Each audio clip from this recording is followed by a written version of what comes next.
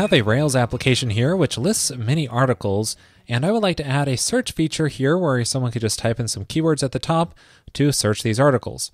Now these articles are primarily text-based, so I should use some kind of full-text search engine here instead of trying to string together SQL queries. In this episode, I will do this using Thinking Sphinx, but there are a variety of solutions for full-text searching in a Rails app, so you should weigh all of your options. You may also want to check out episode 278, where I show you how to do this through Solar and Sunspot. Now the first thing we'll need to do to set this up is install Sphinx. Now because Sphinx communicates directly with your SQL database, there are some limitations. It currently only supports MySQL or Postgres in your Rails application, so if you're using the default SQLite or maybe a MongoDB, then you probably want to look for other options. But assuming you're using MySQL or Postgres, let's get started installing Sphinx. Now one of the easiest ways to do this is using Homebrew, so if you have that set up, it's just a simple brew install Sphinx. Now if you don't have Homebrew, you might want to check out the website for other installation options. And then once that command finishes, it tells you that you also have to set up MySQL or Postgres, and you can do that through Homebrew as well. Now once you have that set up, if you're unfamiliar with how to set the database up in a Rails app, you can create a new Rails app and then pass a -d option and just pass in the name of a database and it will set up the Rails app with that database. Now I already have a Rails app here, so let's get started using Thinking Sphinx. Now Thinking Sphinx is by Pat Allen, and it's an older gem, but it's still well maintained.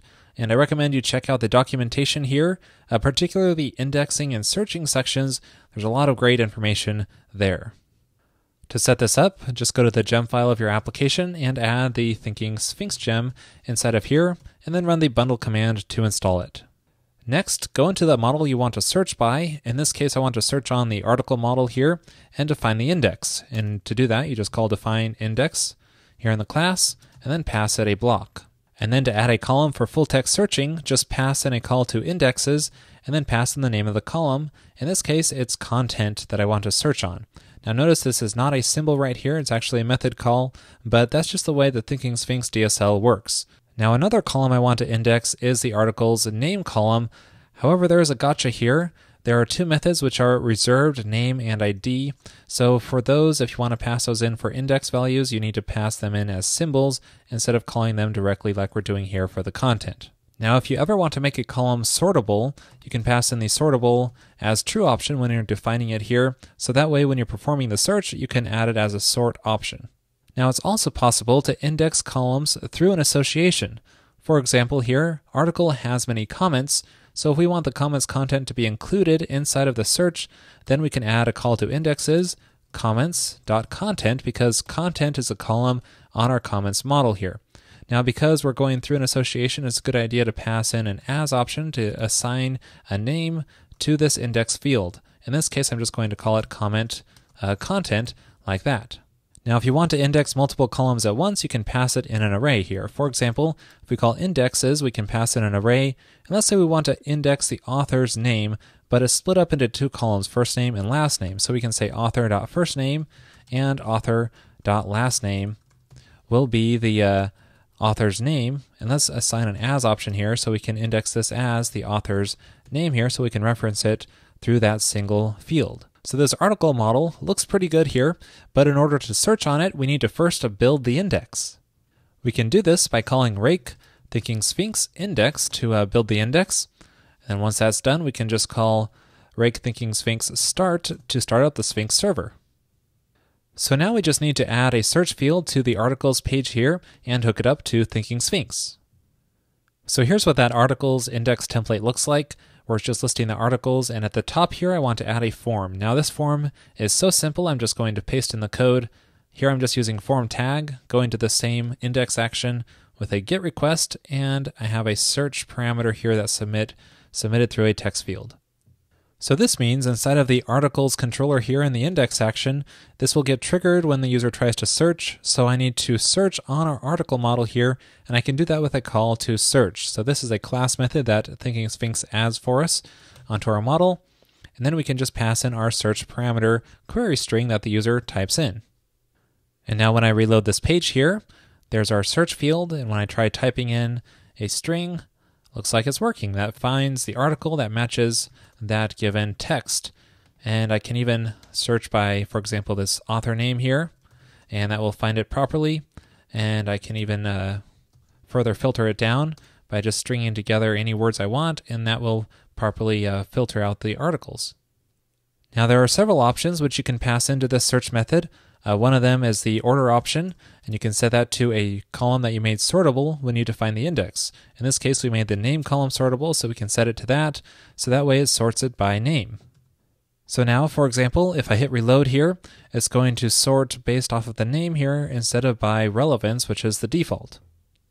And you can also pass pagination options into here as well. For example, we could say page is 1 and per page is 20.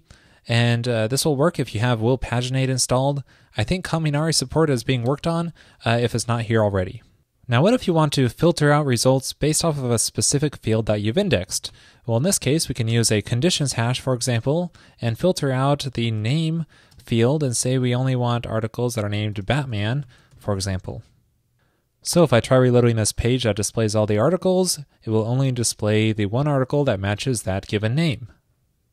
Now what if we want to filter our results based off of a non-text-based attribute such as the author ID column? So we could say author ID, let's set it to 2. Now this will not work because we have not indexed this author ID column here. So inside of our article model here, we need to add the author ID column to our Sphinx index. However, there are multiple ways that we can index something inside of Sphinx. One is using what's called a field, and that's what this indexes call does, and that's really great for text-based content. However, if you're doing numeric or dates or times, then I prefer to use what's called an attribute, and to do that inside of Thinking Sphinx, you have to make a call to has, and then pass in the name of the column you want, such as author ID.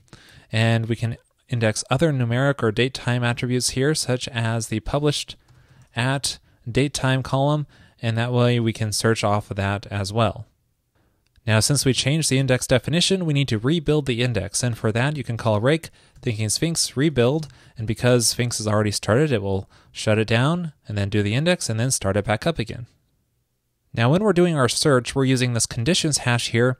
However, this is used for searching fields inside of Sphinx, and author ID is what's called an attribute. So to search based off of an attribute, you have to make a with hash like this instead of a conditions hash.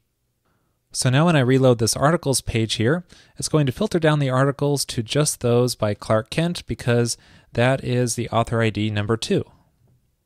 Now remember, I also added the published at date time column in here as well as an attribute. So that means we can filter the results by this, and we can even use a range for filtering. So for example, we can say, let's say 3 weeks ago and up until time zone now. And that way it'll find every article within 3 weeks. And if I reload this page here, that works. Now it's only finding this one article because it was only published within the past 3 weeks. So that's how you filter results using the with option. Now there are a couple of other options I want to show you here. One is called field weights. And with this, we can tell Sphinx which fields should be ranked higher in the relevance sorting. For example, if the name of the article matches the keywords that they type in, then it should be ranked higher in relevance. So maybe we want to set this to 20. The default is 1. And let's say maybe the content of the article can be 10, and maybe the author name could be 5, and so on. So you can choose exactly how relevant you want each field inside of your model to be. Really cool option. I'll finish off by showing you the match mode option.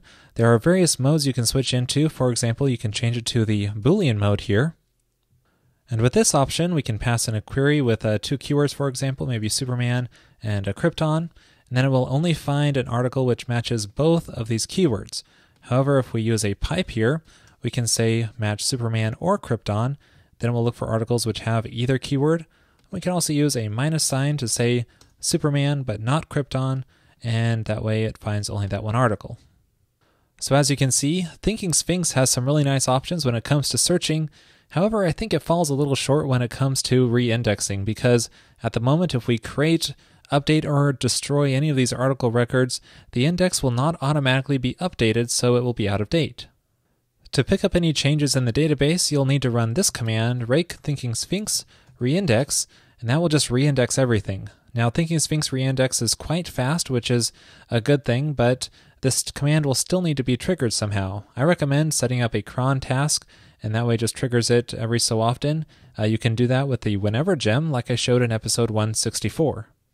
Now, if you have a large database and you need to reindex frequently, be sure to check out delta indexes inside of the documentation here, because it allows you to index only a portion of the database, the records that have changed, instead of reindexing everything. Well, that's it for this episode on Thinking Sphinx. I didn't cover everything here, so be sure to check out the documentation. Thanks for watching. Hope you found it useful.